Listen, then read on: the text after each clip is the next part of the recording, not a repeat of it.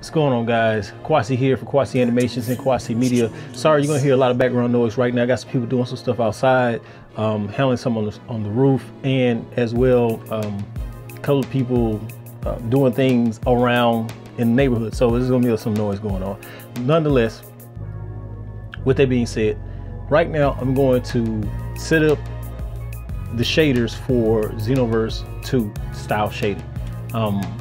Is a request of a friend of mine, so I'm going to break this down and we're going to go from there. So one of the things that I recognize about this shader is the fact that it doesn't have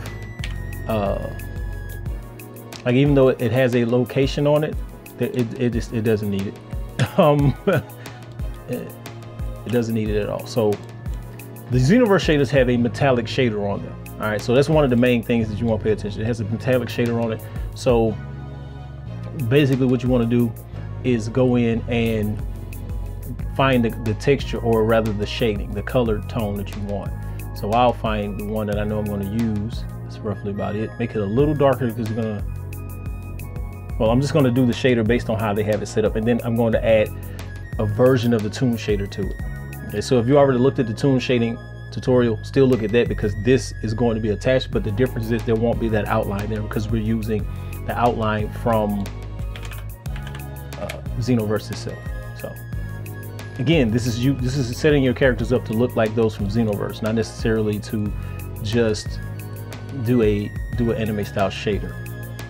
So first of all, one of the main things you want to do is go ahead and get all of the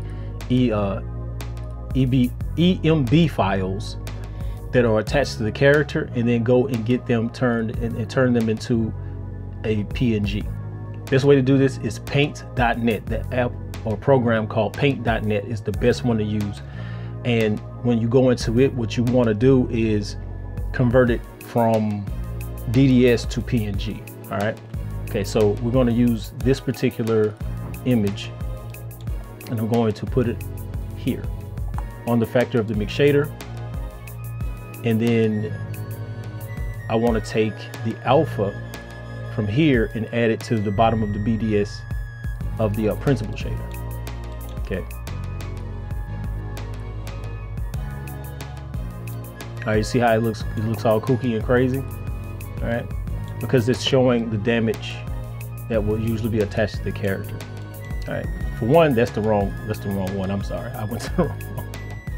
Pardon me, I'm sorry. That was the correct clicking. I just clicked the wrong thing. There we go. All right, now it's set up properly, right? Okay. I know you might say, well, why is it dark like that? Well, that's mainly because I have the color jacked in when I should have the alpha jacked in to here. Okay. So now it's shaded properly.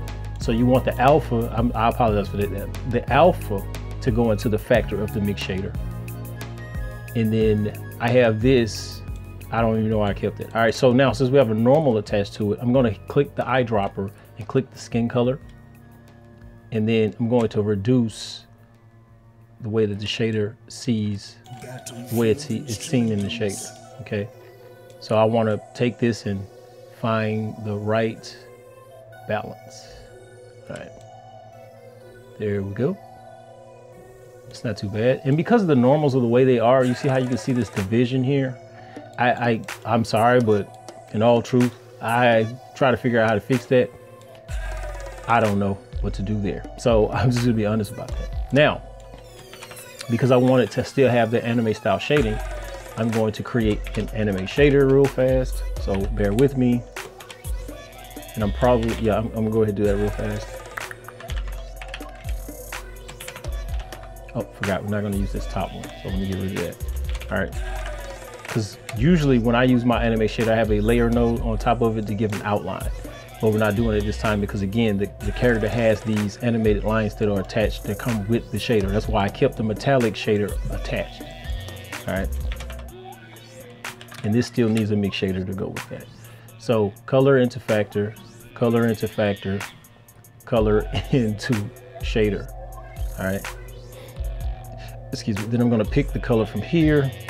I want that top portion to be darker, and the bottom one to be lighter. Click all of it, Control G, shader into group output, and shader into group input. Click it here, and then we're going to name it TN shader. All right, then I'll move it over, and basically what I want to do is drop it here.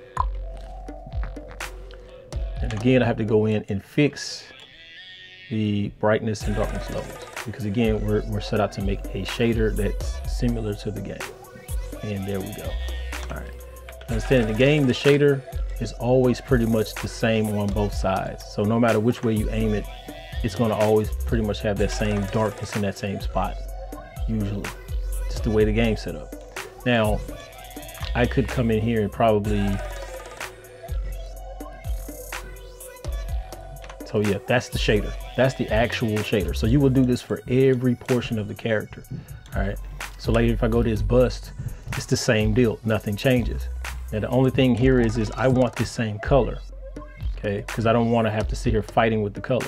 So what I figured to do was come back here, click this, and copy it, and then go back to the bust, delete this one, and paste it, because I want that exact same color.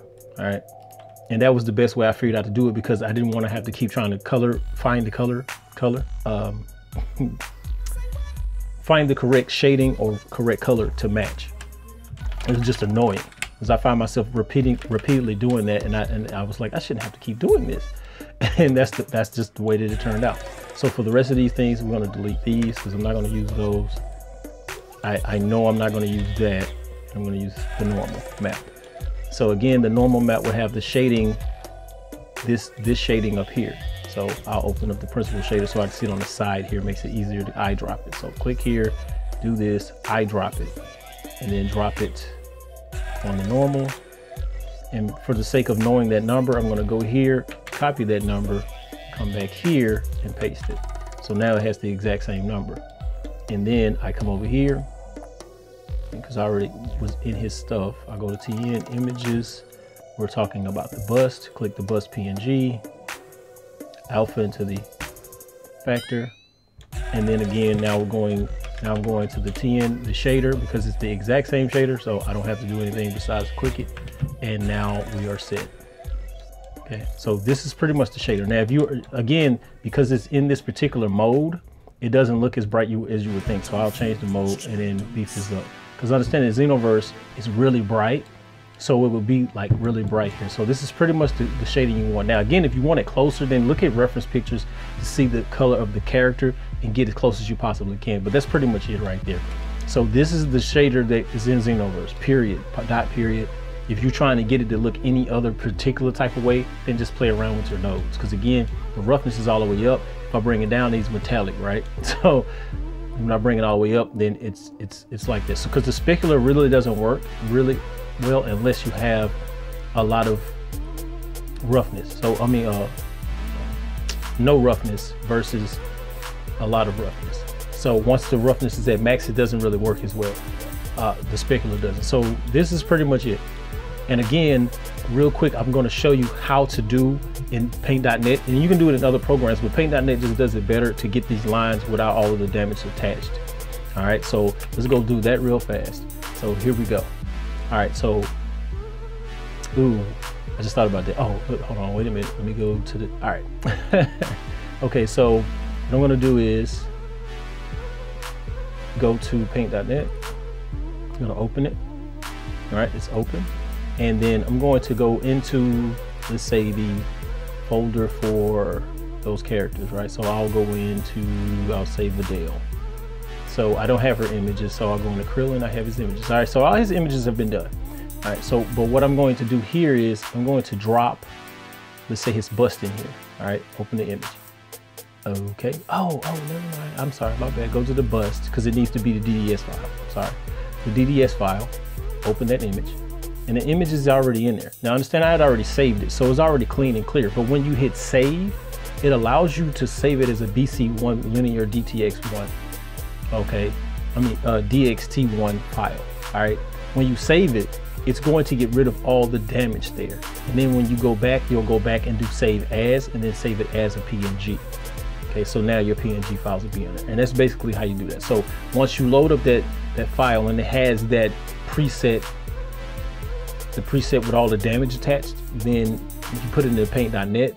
And paint.net is free. It's literally the name of the program, paint.net. All right. So when you hit save, it's going to allow you to save that DDS file as a BC1 file. So it'll still be a DDS, but it'll clear out all of that damage and just leave the lines.